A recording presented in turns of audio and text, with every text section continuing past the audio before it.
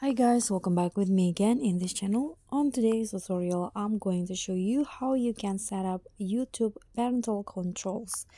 So there are three ways that you can do the set up parental controls. The first way, you can just go to the Play Store and just install the YouTube Kids for your children. So in YouTube Kids, you'll have full control on the apps so that the contents or the videos are shown can be filtered by you.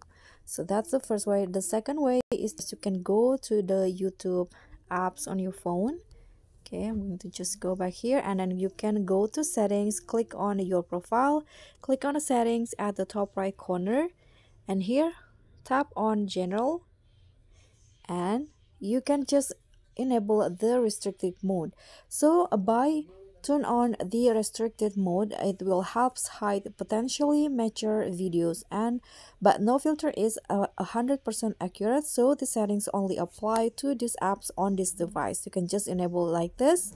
And the third way is that you can just go to this page, google.com/preferences, and in here you can just change the safe search by filtering on, so that the filter will be on and the videos will be controlled by you.